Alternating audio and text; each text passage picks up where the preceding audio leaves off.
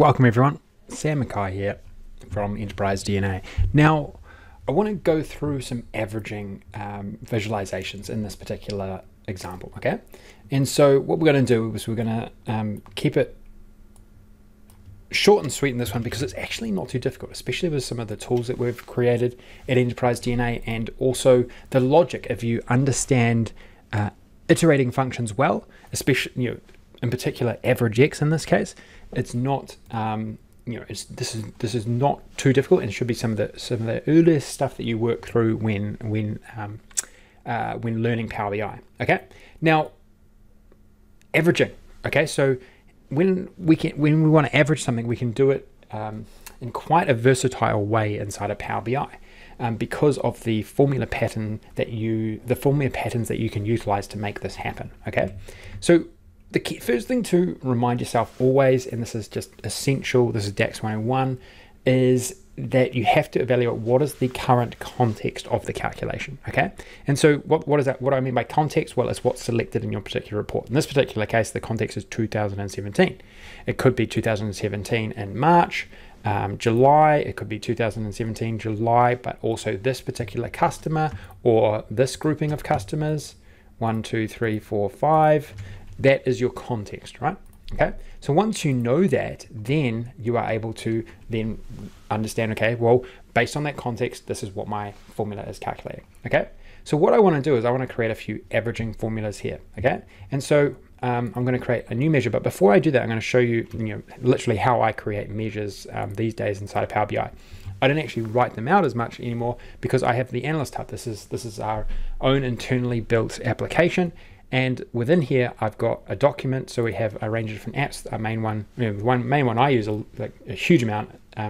Actually, I use a lot of them all the time, but the DAX cleanup is probably the most used, just because it speeds up my development like crazy. And so within here, I've created some templates, and I've got a template called averaging over time frames. Okay, and so within here, I have my formula. I can just go copy code, and then I'm going to then quickly create all of these measures. Okay, so in this particular case, I'm going to go, see, I've got sort of like a placeholder here. In this particular case, I'm going to go average sales per, let's go month and year. Okay, let's go month and year here. Okay, so we'll just improve this a little bit. Go average sales per month. Okay, then what you can also do once you've got that in there is you can come in here and let's just create these other ones as well, because it's the same formula pattern, which we'll go over in a second. So average per day, and in this particular case, I'm going to put the dates. I know some of you might think, okay, you don't actually have to put the date there because the date table is usually by day, but just, in terms of how I like to do things, I like to be a little bit more thorough and clear so that everyone sort of knows what's going on here, especially if they're not as familiar with Power BI. So I like to put that in there, and then I'm going to go year here. Okay, I'm going to change the name. Okay, so that is how long it takes to honestly create these sort of insights inside of Power BI if you have your model set up correctly, right? Okay, and so what I can do is I can then drag these particular insights into my table, and we can have a look at what they're actually showing before sort of going through the logic of the video. Okay, logic of the actual results. Now, what we'll also do while I'm here is just get some formatting done up of these particular results.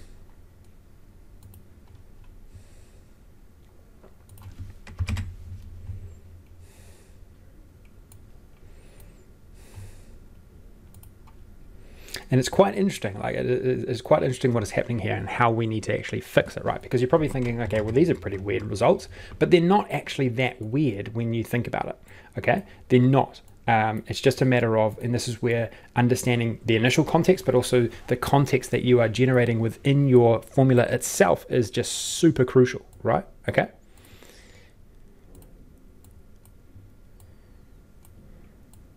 Okay. Cool. Okay, and then I'm going to bring this year one in as well.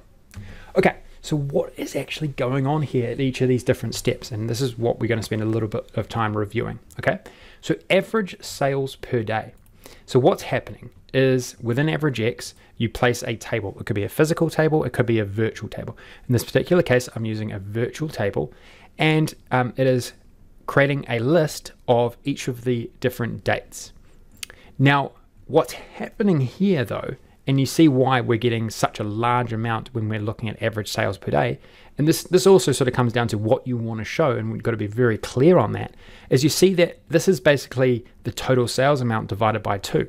So what's likely happening here is that this particular customer, Edward Wright, has made only 2 transactions, and the values date in this particular formula is only bringing a list of 2 dates to this particular formula.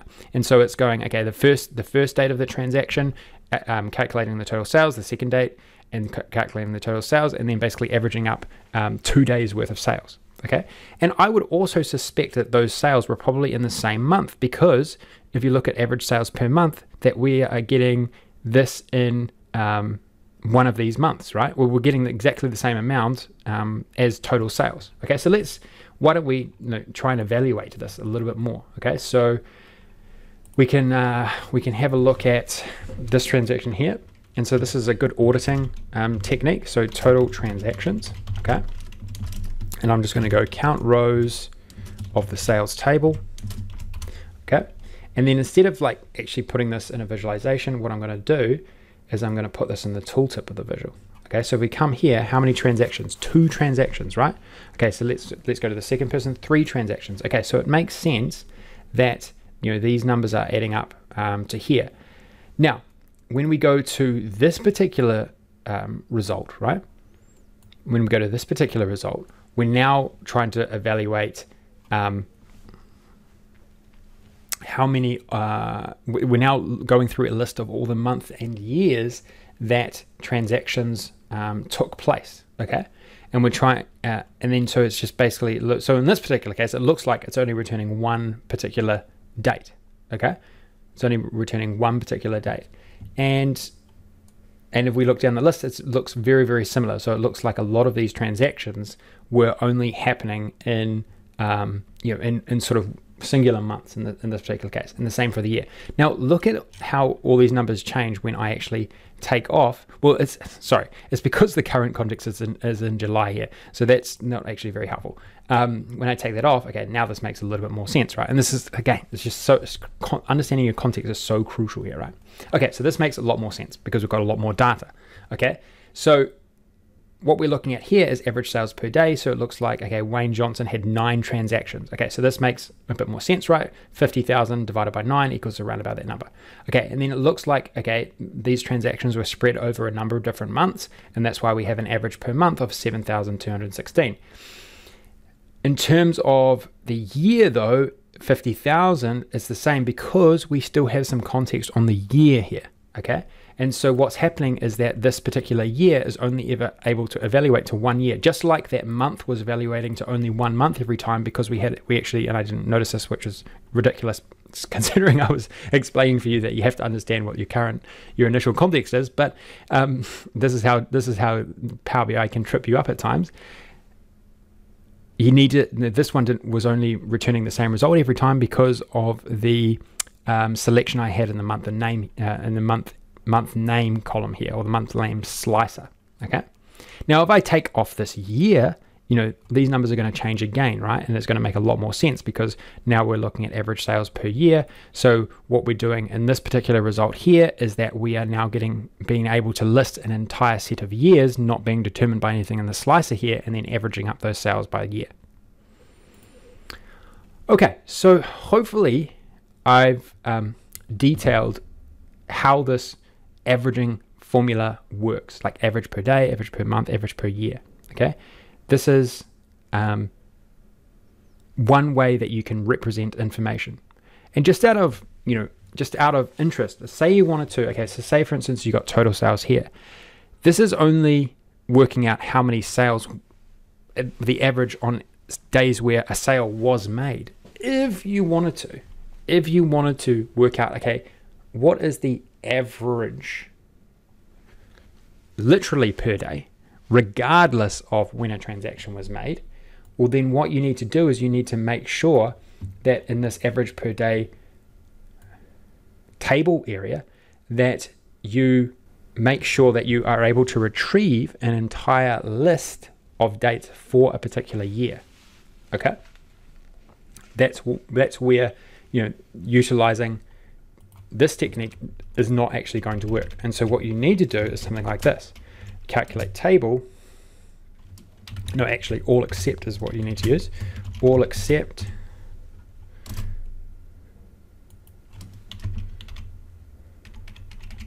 so we want to go dates, okay? Then we want to go bring year. Okay, let's just make sure this works. Actually, I think it's my bad here. Probably what we want to do is we want to do something like this. I'll show you. So what we want to do is go, okay, let's work out our total sales. So we want to actually change tact a bit, and then we want to go count rows, dates. This is probably just as, you know, this is probably actually easier. So this is saying, okay, well, 500 divided by how many days in the current context, okay? And so again, you could ever play around with this a little bit, you know, just to make sure. Maybe it was, you want to just average days within, you know, the context is key here. That's sort of like the key breakdown.